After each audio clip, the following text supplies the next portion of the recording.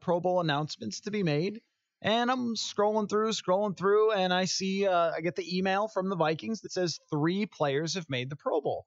Thought, only 3, huh? This is a pretty good football team. I thought, well, okay, maybe there were more running backs that were great this year than I thought, or maybe Harrison Smith didn't get the attention this year that he deserved. But instead, Eric Kendricks gets left off, and Kirk Cousins gets left off, and Sage Rosenfels. A crime has been committed. I don't care that much about the Pro Bowl, but this is a crime for both Eric Kendricks and Kirk Cousins to not be in the Pro Bowl. I mean, I look at Kendricks. I think he's a all-pro player, which is sort of the first team of all the Pro Bowlers. It's in combining both the NFC and the AFC. I mean, I thought he had an absolutely fantastic year.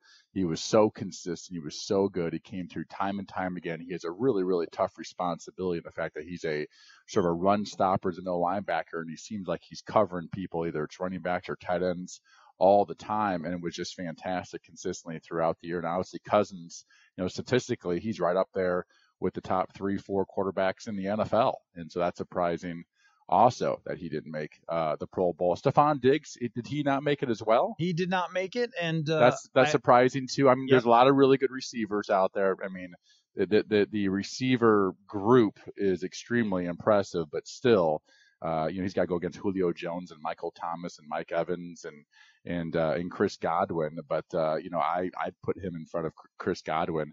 2 Tampa Bay Buccaneers wide receivers. I mean, they probably had great stats, but they're a bad football team and they're always losing, so they probably throw the ball a ton. Doesn't mean the receivers should be making the Pro Bowl. So I think that's another snub. Those 3 guys, just off the top of my head, come to mind as 3 snubs for the Pro Bowl.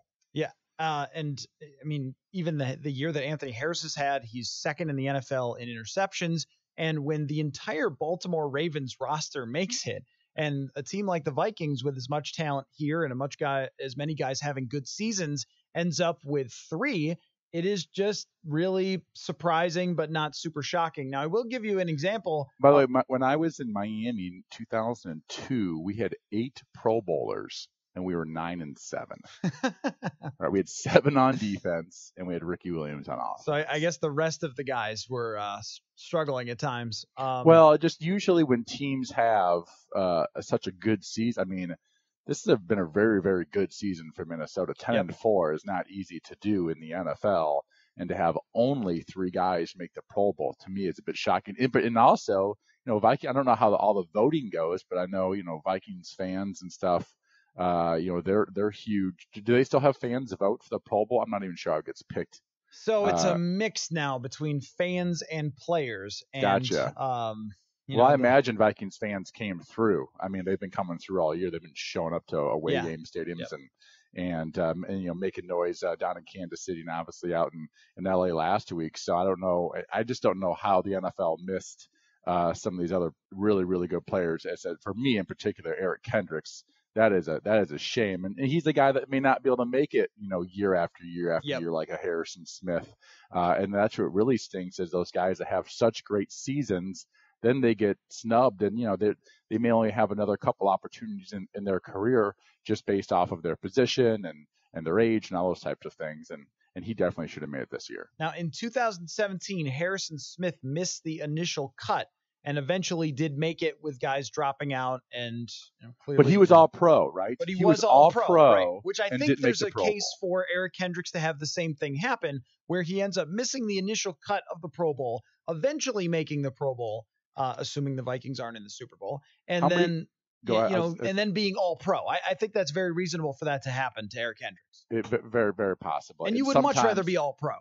Oh, much rather be. I believe All Pro is combining both the NFC and the AFC as sort of like the all-star team of the whole league. Yes, correct. Which would literally make him like the best middle linebacker in the NFL. So sometimes when guys get snubbed for the Pro Bowl, I almost think that they have they get the votes more for the for being an All Pro. So how many Pro Bowls do you think Danielle Hunter will have over the course of his career? Of course, this is one of those things we'd have to go back, 12 years from now, go back to this, this question on whatever today's date is in December of 2019. We could save the audio.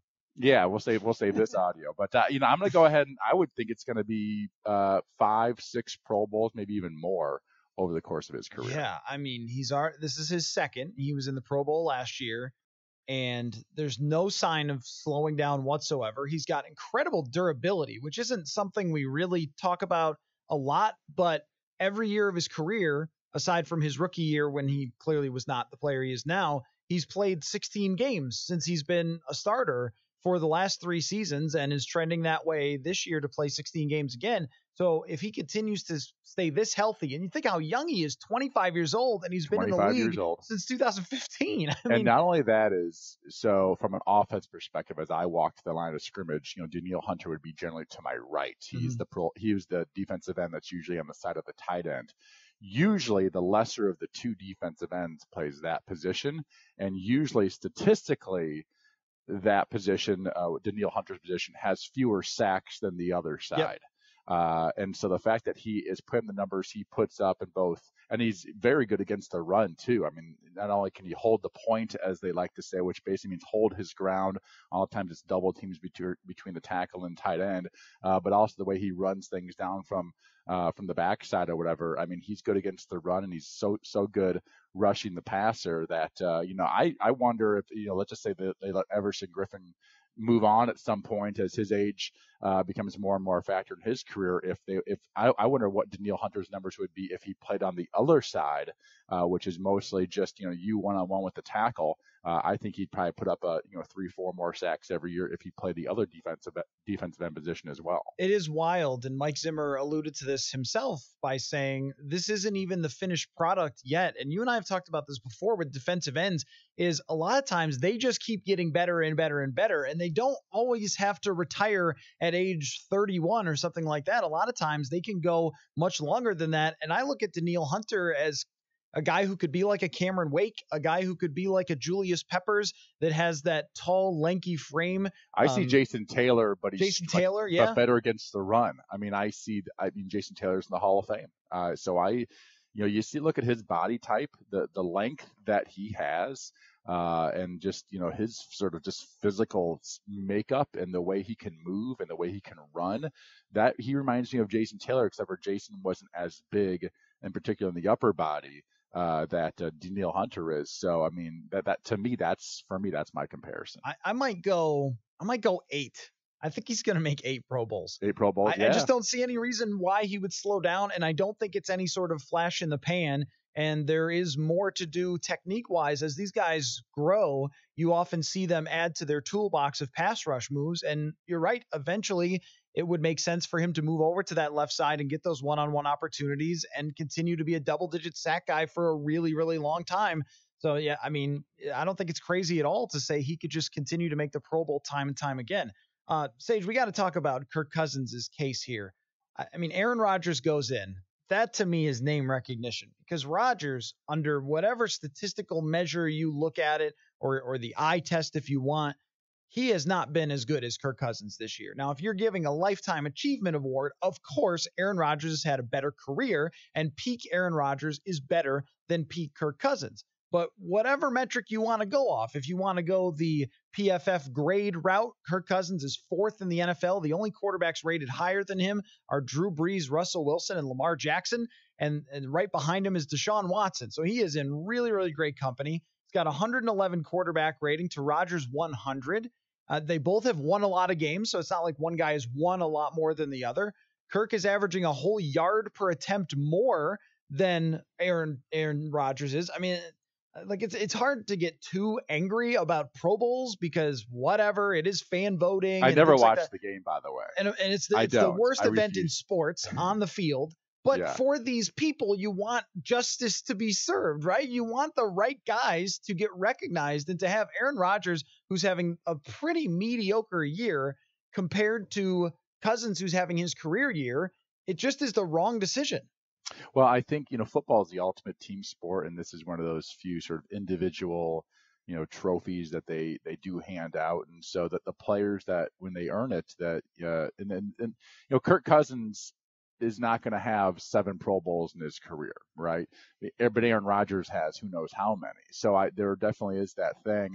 They used to say a lot of times, this is probably with Kendricks also, but a lot of times they'll say you have to make a Pro Bowl. You sort of have to get screwed one time to make it then the second time. Right, they'll give it to him the next year. Yeah. So maybe if Kirk comes back and has another year similar to this year next year, and again Aaron Rodgers has a similar year as this year next year, I'd like to think that Kirk Cousins would get in next year because he sort of proved it this year with his play. Yeah, that's probably right. And it's sort of frustrating for, I'm sure, him and the team because they want to push out. We got all these Pro Bowls and things like that. And I just want the right guys to have it. And I love, Sage, you know this, I love lists and things like that. I love to have, the NFL 100, have debates about this guy should be in, that guy should be in. And of course, we always think everyone's got it wrong all the time. But in this case, it's just super easy to present the numbers as a clear, an obvious argument that Cousins has been better. And I don't know if he's going to be this good next year. Things can change. People get hurt. People leave. Kevin Stefanski's going to be head coach of somebody else. You don't know how that's going to go. So for him to have Rodgers make it instead is just, I don't know. You just kind of throw up your hands. Well, that and, C.J. Ham didn't make the Pro Bowl. I know. Bowl. They did not feature the Vikings fullback. They gave it to, I don't know. Kyle Juszczyk, which I understand. Juszczyk, yes. I mean, he ran the option last offense. week. I mean, that's sort of, or was it 2 weeks ago or something? They actually handed him the ball and they ran the option, for a touchdown. So, he's multifaceted, but that would have been nice for him to get some recognition. I always like it when guys who haven't even been in the conversation in the past, or at least in the conversation. To me, that's a recognition when the fans are talking about it, when we're talking about it.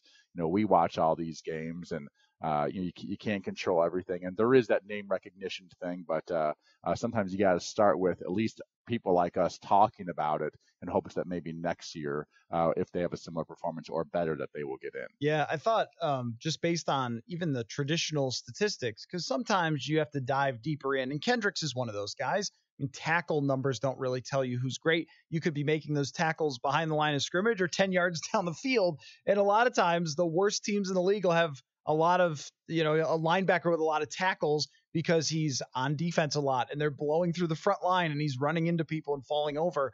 So that it's harder to statistically look at a linebacker and talk about what kind of season he's having when it's an inside linebacker. But a quarterback, it should have been pretty easy to look and say, all right, well, he's had one of the 3 best seasons of any NFC quarterback and he's in, but he's not. And that's how it goes.